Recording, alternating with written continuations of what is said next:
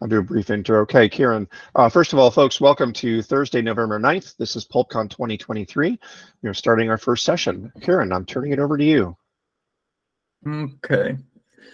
So yeah, my name is Kieran. I work on the PulpDep or I'm a maintainer for the PulpDep plugin, and I wanted to have a discussion session today, developer focus on the possibility of introducing a sub-repository concept into Pulp.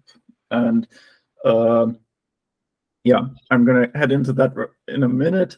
I mean, it's possible one could introduce this in just one plugin to begin with, but I think of it as a Pulp core feature that could be useful to multiple plugins. So I will frame it in that way, even irrespective of where we go with it.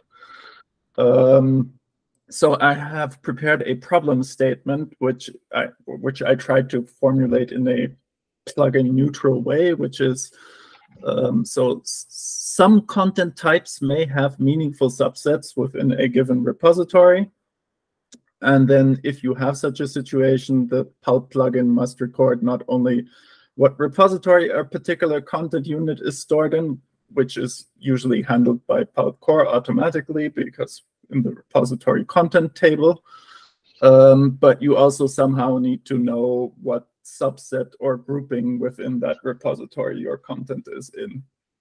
And so I guess the best case scenario, which I put as an exception there, is maybe there is some natural way to query for the subset, right? So the example would be, I don't know, all the packages of a particular architecture, they probably have an architecture field on them anyway, and you have a very simple query and find all the packages of a particular architecture. And then I put some other examples there. So the one that I motivated this session is the apt repository components. So in Debian world, repositories are subdivided into different components, and then, well, divided into distributions, which are then subdivided into components, and you can think of it as one distribution component combination being one grouping. But another one might be RPM module streams. So now I've heard that maybe there isn't that much demand for improving module stream handling in Pulp RPM, but it's something that, yeah, if one ever wanted to implement it really nicely so that you don't have like offload all responsibility for creating module stream metadata on the user, one would somehow need that kind of grouping in for the module stream as well. Then just a little point that propped up under additional considerations is right now in Pulp core, the set that is usually operated upon is the repository version, and most of the tools that Pulp core provides for us work on the repository version. And so if you had a sub-repository, you could have ideally automatically everything could apply to the sub-repository as well as the repository. Okay, so yeah. Sorry, maybe at that point we should add that the subdivision is in a hierarchical way, so that you can really say, okay, it's like the left branch of my whole repository and the other part is the right branch of my repository, and there's not much overlap. Yeah. So I mean, I think that's true. There's a question whether there's just one way a sub-repository concept could work, or whether different plugins would have like different requirements for sub-repositories. But so yeah, I was going to now go a little bit more into details of PulpDep's current problem, and then we can maybe make it more concrete and then make it more general again from that. Okay, so what does PulpDep currently have? And today we have something called package release components, and I often shorten that to PRC, which is a content type. Doesn't have any artifacts, it just records this package is in this release component. So it's basically a table with 2 foreign keys and nothing else. And yeah, so it's basically going to go along with your packages in your repository version, and it's going to say, so these packages within this repository version are now in this release component because there's a package release component that says so. Yeah, it inherits from content and has no associated artifacts, so I already wrote that. And the big problem with that is that it just simply doubles the amount of content in your repository in the number of like packages that are originally in your repository. And actually, it's a little worse than doubling because basically for each package plus PR, so each package will have usually one package release component telling it what component it's in.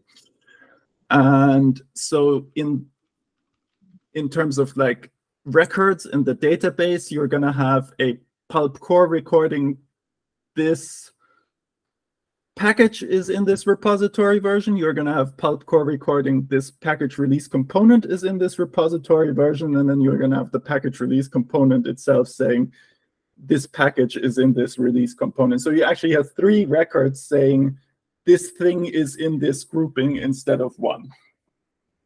And so the big problem there is just sort of overall sync time efficiency, because there's just no way to get that down, even if the individual package release components are pretty simple. They're just 2 foreign keys. They add extra time and everything grows large, and all the operations that query the entire repository version become less efficient. So there's a hard limit there how efficient this approach can be made.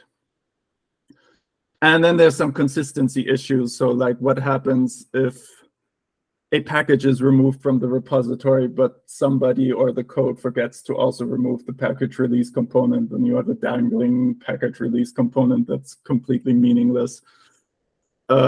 It's also not very intuitive for users because it's a content type, so users interact with it via the API, and it's basically saying users have to deal with a bunch of our internal plumbing because we chose to build it this way.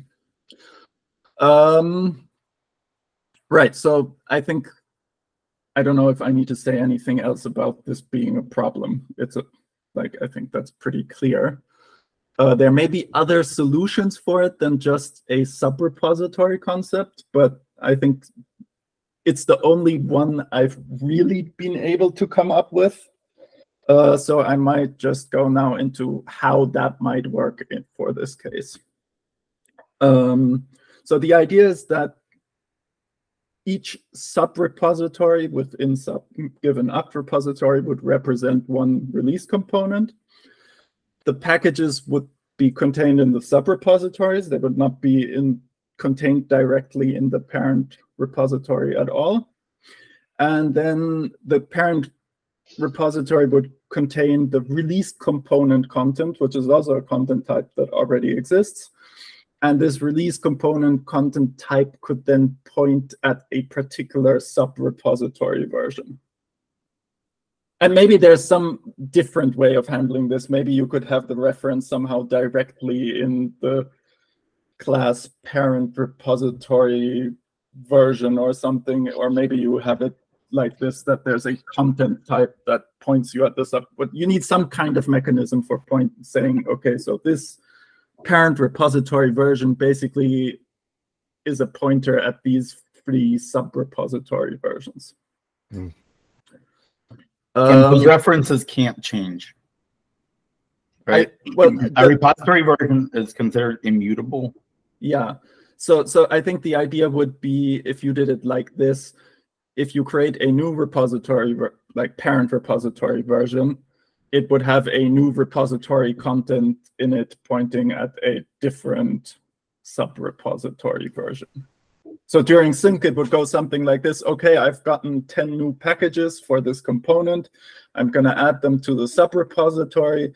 That's going to create a new sub-repository version. And then I'm going to create a new parent repository version that says, I'm now pointing at this newer sub-repository version, something like that. Yeah. That's at least like my naive idea how it would work. And at the same time, it would still keep the other references to the other release components that didn't change. Yeah. Right? Well, I mean, a bit the same as it is now, right? You have a new parent repository version, and one release component changed, so the old one has been removed and the new one has been put in, and the other ones have stayed the same, so they're still in that newer version. So one issue I realized I'm tripping over over some nomenclature here. Every time I hear repository, I'm also hearing a thing that has to be, that is publishable and distributable, because that's the other part of repositories. They're not just bags of stuff, right? There are implications of that word in Pulp in terms of the metadata of a thing called a repository. Like in file, you put a bunch of stuff in there, but then you publish it, and now you have a Pulp manifest that knows about it. In RPM, you put a bunch of stuff in there, and now you publish it, and now you've got a repo.md.xml and a primary and a file list and a whole bunch of other things. And so, this is to some degree sideways of your proposed design here. I just keep tripping over the word repository because as I'm listening, it really sounds like it's a container, which we also can't use because that has its own usage in the Pulp world.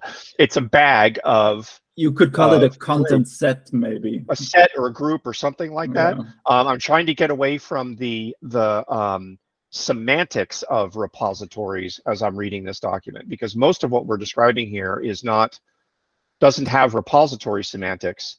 It has grouping semantics, which is useful, and it doesn't change any of what you're writing here other than the word repositories. Matthias, sorry, go ahead. Actually, I disagree Okay. completely, because a repository really is just, or let's say the repository version really is just a bag of content in there. And the whole concept of publishing it and distributing it is already nicely separated into the publication and distribution models. Not from the human being's point of view. From the outside of Pulp, somebody says, I have a repo and I publish it and I distribute it. And this is part of this is, what do people think who come to this thing from the outside? This isn't about naming classes, because we can name them all Bruce if you want to, but what does it look like from the outside, from the human being who's trying to understand this architecture? And we already trip on stuff like this inside of Pulp. So yeah. I was thinking that they wouldn't expose sub-repos to users, they would just be releases, right? But in the back end, they would be sub-repos. But the user so yeah, that's a possibility, I certainly think. So at least in the Pulp Debian case, I don't think of the sub-repository as something that is standalone and interesting to users in particular, because, well, you couldn't publish it on its own, but maybe you could in some theoretical sense, but it wouldn't really be a useful thing to do. So also, like, so it's one of the questions I have listed here, like, I think of it as a pretty tightly linked thing. So if you have a sub-repository, or a content grouping, or whatever you want to call it, I'm going to keep calling it sub-repository now, but the point stands. If you have a sub-repository, I think it would be owned by the parent repository, and like I would be hesitant to say something like the same sub-repository can be included in multiple different parent repository, just because that opens a can of worms and like a whole new level of orphan cleanup, right? So right now my first thought would probably just be like, the sub-repository is not an independent entity. It belongs to a parent repository. If the parent repository is deleted, the whole thing is deleted. And if a different parent repository happens to need a sub-repository version that already exists on some other sub-repository of some other parent repository, it just creates another one. Mm-hmm. And that then goes to David's point. If one did have it that way. It could all be internal plumbing, and you could say there's maybe not an API for it to the user, and the user just like adds a package to the parent repository, and then he needs to provide a component, because the implication for an apt repository is every package needs to live in some component within that parent repository. But assuming the API says, okay, you want to upload a package into this parent repository, or just normal repository from the user's point of view, you need to provide me a distribution and a component that I'm going to put it in, and then I do all the rest. And in the background, I create a sub-repository for this distribution component. Manage the thing. And that's just like my internal record keeping of where the package lives is right in this subgrouping. So that's the place where we've run into, or I've run into issues in RPM there's some overlap with what we've done in RPM because of the RPM ecosystem. But one of the issues you run into is uniqueness definitions. Like you said, well, what if a different place over there needs the same thing? As soon as you say the same thing, my immediate question is, what does that mean? What are the natural keys that describe this relationship, and how do you know that repo A with this set of objects is syncing the same as repo B next door?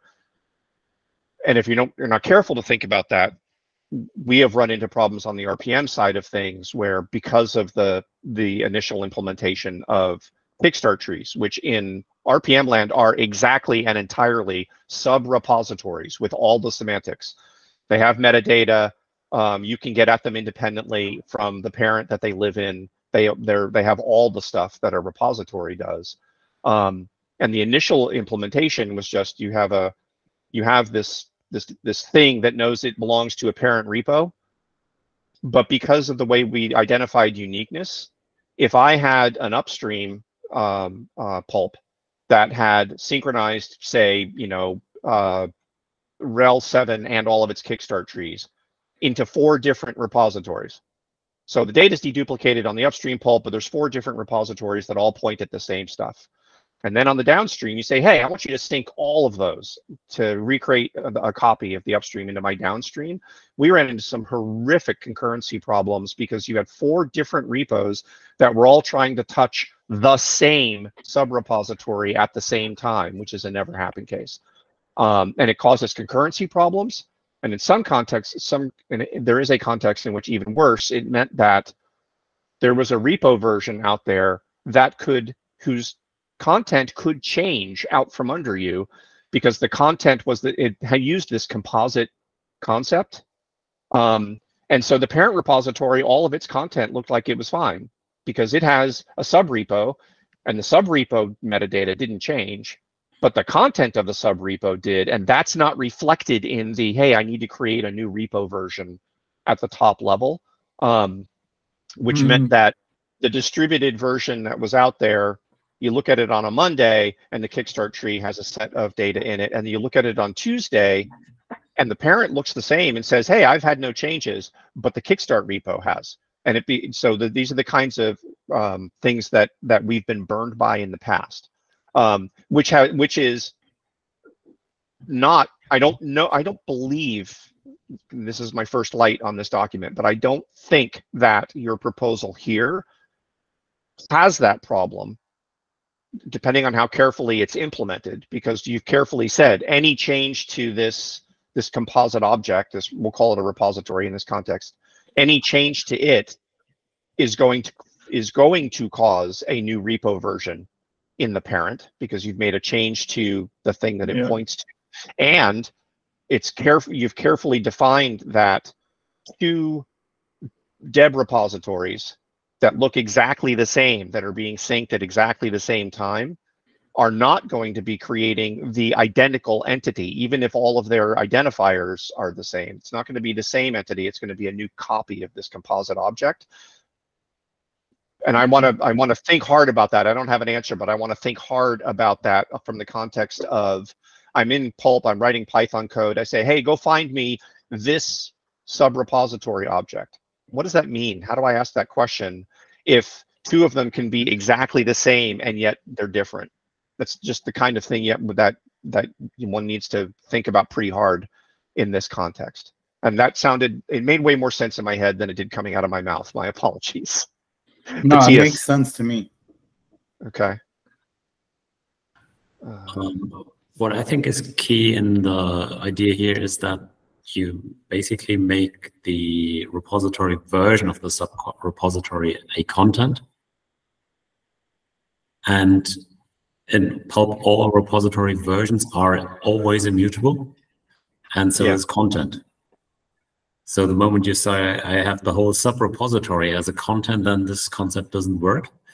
But as long as you say, okay, I want to make a repository version part of my other repositories version, I believe the immutability at least is solved from first principles. Yeah, so I mean, I think yes. Well, again, of course, it depends on how you would implement it. But in this particular case, if you say, so this sub-repository is really attached to one particular parent repository, and in the parent repository version, there's a reference to a sub-repository version, and that thing cannot be deleted as long as it's still being referenced by something. Then you're pretty safe. And like, if another apt repository is actually the same repository but being in a separate repository, well, it's still just going to have its own sub-repository and its own sub-repository versions, and those may have the same content in them, which may be referencing the same artifacts, but those are already separate concepts in Pulp land. And so I think from that point of view, one could make this pretty safe. I did put some other questions on here. So the first one I just threw up a bunch of questions, and some of them are maybe more serious than others. So can multiple parent repositories reference the same sub-repository? I already said I don't think it's a good idea. It would open a can of worms and make all of these things you've said probably a problem. How do users interact with the sub-repositories? Yeah, I think, there are many reasons to say no. So yeah, I formulated it as an open question. So does the user add a package directly to a sub-repository and then ask the parent repository to update its sub-repository version reference? Or does the user just add the package to the parent repository and that's what they see? And I think that's the better approach, because like users don't, like the whole thing with the package release components was also like users don't want to know about our plumbing. They want to know, this is my repository and I have this package in it, and maybe I have some filter for give me a list of all the packages that are in this release component. I'm sure I think that's something the Microsoft team has in fact added to Pulp Deb, if I remember correctly. So you would say, as a user, I've got a deb repo, I have a .deb I want to put into it, and I just upload it. As a user, to the repo, as a user, am I also specifying, and it's part of this release? You have to, because otherwise Pulp Deb doesn't know where to put it under the hood. So part of the upload process is I want you to upload this package, and the user gives you the metadata that would be necessary to do this, as opposed to I can upload a naked package, if you will, and then I'll fill that stuff in later. This is me being ignorant, by the way. So when you're like at the point where the user wants to add the package to a repository, there needs to be the information of what. So it's two strings, the distribution and the component within the distribution that it's going to go into.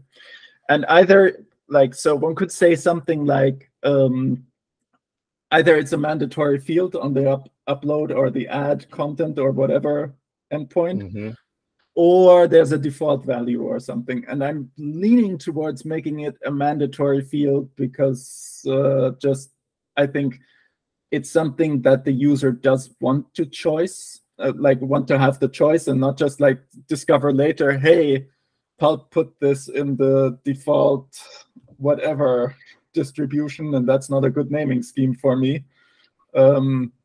So yeah, but maybe I'm wondering whether David might have a view on this, because they are such heavy users of the upload. Oh my goodness.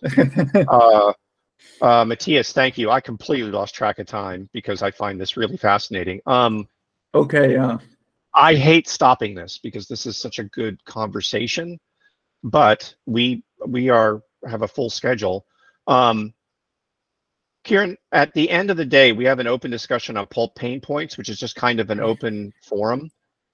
I have to leave early today, so I can't do it today, but I believe there's open discussion tomorrow. Yes. Yeah, that'd be a good topic to continue tomorrow. I would love to. I would love to do that. And over the once we get started on his, I will send you a link to one of the documents we pulled together on Pulp RPM, which has some of the danger discussion in it.